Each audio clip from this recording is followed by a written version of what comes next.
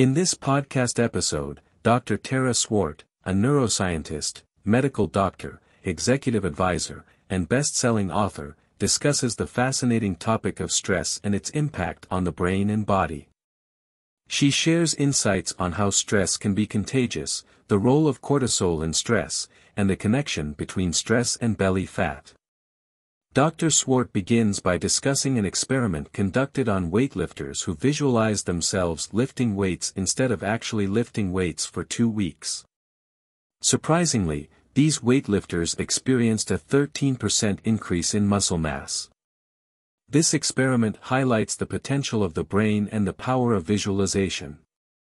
She then delves into the concept of stress contagion, explaining that cortisol, the main stress hormone, can leak out of our sweat and impact those around us.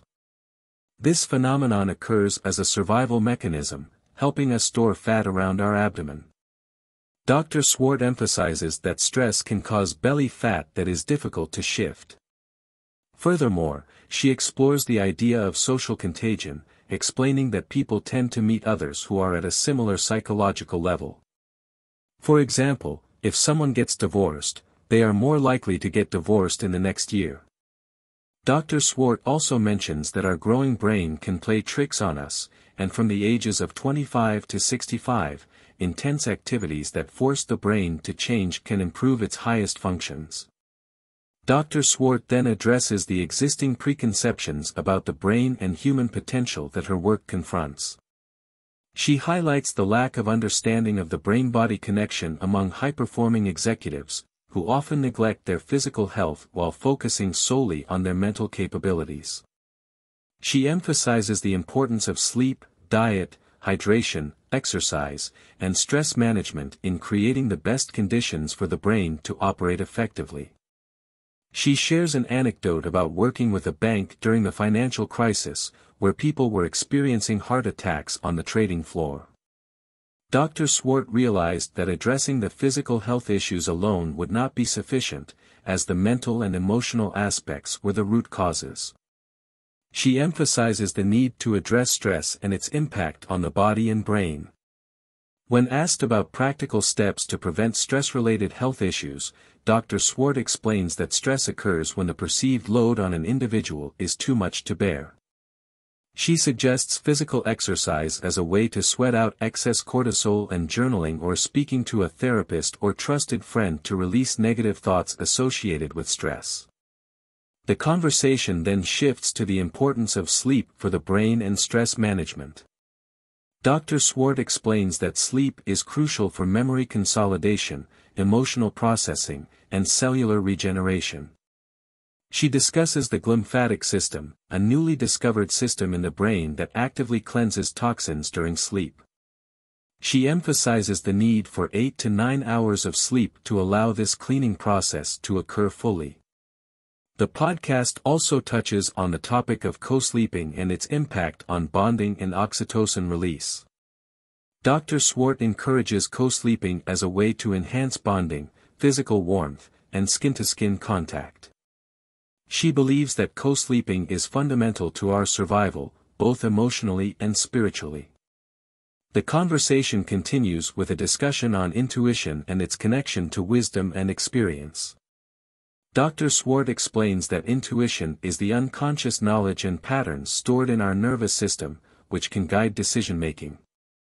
She suggests that women may be more open to accepting intuition, while men may require scientific explanations to understand it fully. Dr. Swart continues by explaining the brain-body connection and how every part of our body, including our organs and skin, is intimately connected to our brain through nerve cells and pathways. She highlights the constant feedback loop between the brain and the body, emphasizing that they cannot exist without each other. Understanding this connection allows us to tap into our body's signals and better anticipate and manage our health. One aspect of the brain-body connection that Dr. Swart discusses is the impact of stress on our immune system. She explains that chronic stress, which leads to elevated cortisol levels, can weaken our immune system and make us more susceptible to illnesses. She shares examples of clients who often fall sick when they go on vacation because their bodies finally have a chance to relax and their immune system becomes compromised. Dr. Swart also addresses the looming crisis that she believes we are currently facing as a result of the COVID-19 pandemic. She argues that while we have experienced significant health anxiety, uncertainty, and loss during the pandemic, we have not fully acknowledged or addressed the consequences of these experiences. She emphasizes the need to understand how these experiences have changed us and make plans for the future. One potential outcome of the pandemic that Dr. Swart suggests is a spiritual revolution. She explains that many people have reconnected with nature and recognized the importance of having a purpose that transcends themselves. She discusses the positive impact of spending time in nature, engaging in creative activities, and appreciating beauty on our mental and physical health. The concept of neuroplasticity is another key topic discussed in the podcast. Dr. Swart explains that neuroplasticity refers to the brain's ability to change and adapt throughout our lives. She emphasizes that our brains are not hardwired and fixed, but rather soft-wired and capable of forming new pathways. This means that we can learn new things, change our habits, and develop new ways of thinking and behaving. Dr. Swart outlines a three-step process for utilizing neuroplasticity to change our behaviors and habits. The first step is to become aware of the patterns and behaviors that are not serving us. The second step is to focus our attention on these patterns and understand the triggers and consequences associated with them. The third step is deliberate practice, where we actively work on changing our behaviors and habits through repetition and reinforcement. The podcast also touches on the topics of generational trauma and intergenerational epigenetic trauma. Dr. Swart explains that generational trauma refers to the psychological spillover of trauma from one generation to another, often affecting marginalized groups. Intergenerational epigenetic trauma, on the other hand, refers to how external events can change the expression of our genes and be passed down through generations. She emphasizes the importance of understanding these concepts and their potential impact on our mental and physical health. Dr. Swart then delves into the mechanisms of neuroplasticity, which refers to the brain's ability to change and adapt. She explains that there are three main factors that impact changes in the brain: myelination, synaptic connections, and neurogenesis. Myelination involves the coating of neural pathways with a fatty substance called myelin, which allows for faster transmission of signals. Synaptic connections occur when existing neurons in the brain connect with each other and form new pathways. Neurogenesis, which is more common in children's brains, involves the development of new nerve cells. She further explains that certain factors contribute to neuroplasticity, such as aerobic exercise and consuming dark-skinned foods. Aerobic exercise helps regulate blood sugar levels and promotes the growth of new neurons. Eating dark-skinned foods, such as black beans, blueberries, and dark chocolate, also contributes to neurogenesis due to their high levels of antioxidants called anthocyanins. Dr. Swart emphasizes the importance of creating the right conditions in the body for neuroplasticity to occur. This includes getting enough sleep, being physically active, eating a balanced diet with a variety of plant-based foods, managing stress, and staying hydrated.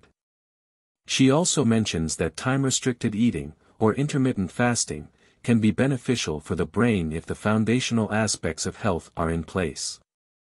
The conversation then shifts to the topic of manifestation and how our thoughts and beliefs can influence our reality. Dr. Swart explains that manifestation is based on the brain's ability to attract what we want into our lives. She suggests visualizing and feeling gratitude for the things we desire, which helps shift the brain from a fear state to a trust state.